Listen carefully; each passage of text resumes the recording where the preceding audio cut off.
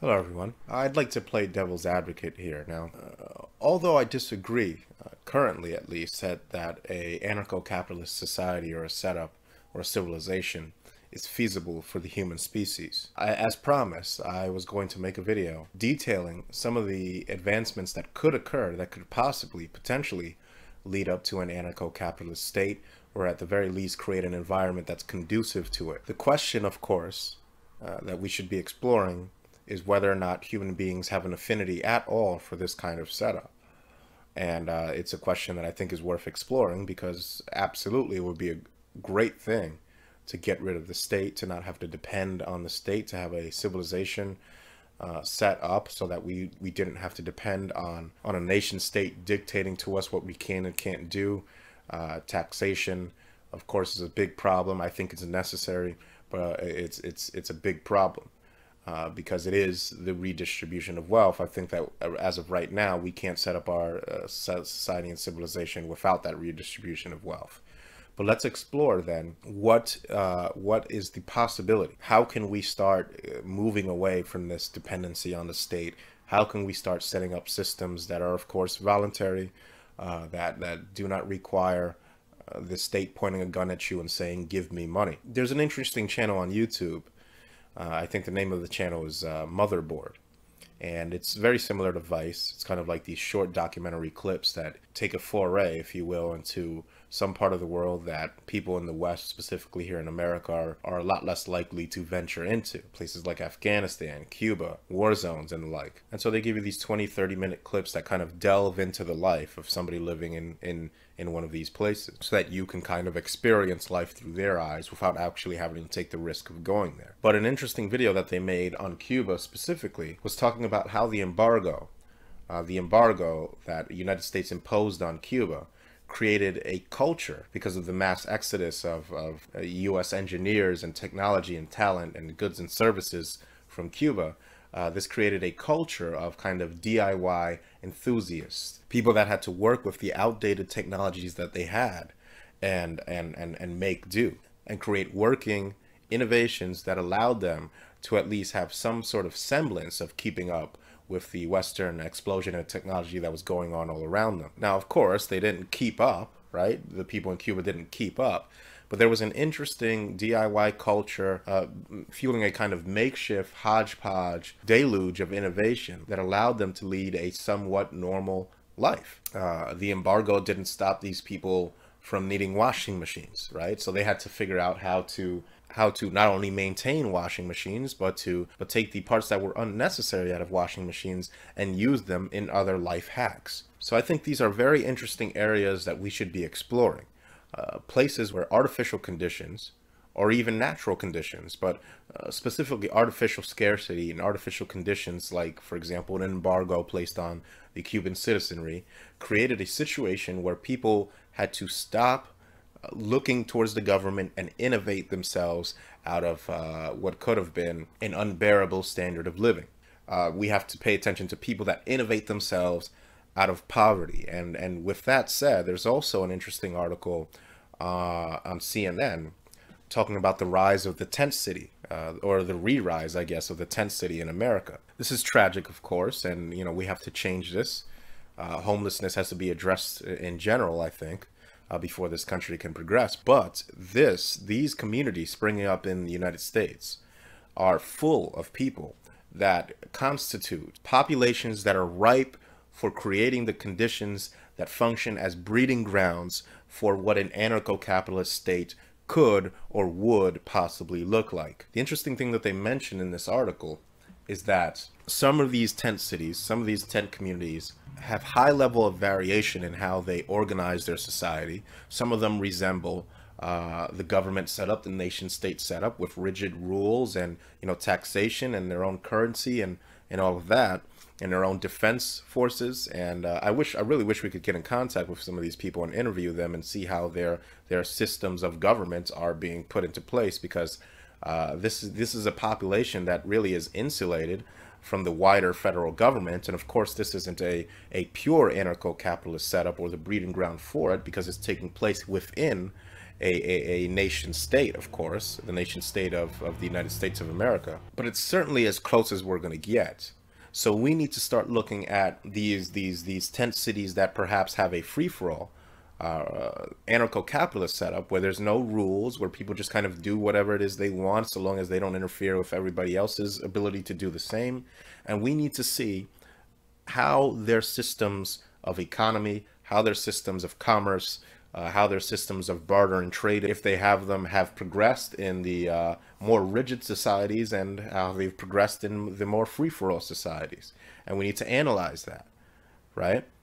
Because where else are we going to get opportunities to do things like this? It was mentioned in the article about the DIY culture that it was popping up around Cuba, that you could almost see how the environment, the different regions of Cuba, produced these DIY innovations based on the geographic and environmental conditions surrounding them. And this is what I think we need to be looking at, is how human systems are affected by technological innovations and how the environment around the populace creating these technological innovations is affected, how the technology that's created is affected by the environment around us. There's a famous saying that necessity is the mother of invention. And so we have to look at how our civilization is structured in this nation state setup that we most likely, very likely, have a natural affinity towards as human beings. And we need to start looking at how we're going to develop innovations that might allow us to break away from our dependency on this nation state setup that we do, I think, have an affinity towards and have and gravitate towards. So how are we going to do that? Well, I think several key innovations have to take place. Government, of course, has its tendrils, has control over, and in my opinion, necessarily has control over things like emergency response, things like food and resource allocation, things like taxation, things like mass communication. The government has some degree of control over all of these facets of society, and these are the most important, in my opinion, facets of society to attack if we were going to dismantle, so to speak, our dependency on the state. You've seen the advent of 3D printable weapons, 3D printable guns and munitions, and this is an entrepreneur, I believe it started with, who learned SolidWorks and learned a bit about tensile strengths and a bit about physics and started designing his own weapons, and the state kind of threw a fit, right? Then they moved to ban these weapons, and frankly, I don't really know what's going on with it right now, but with the advent of 3D printing, of course, it allows for the emergence of what you can call, I guess, a backyard engineer.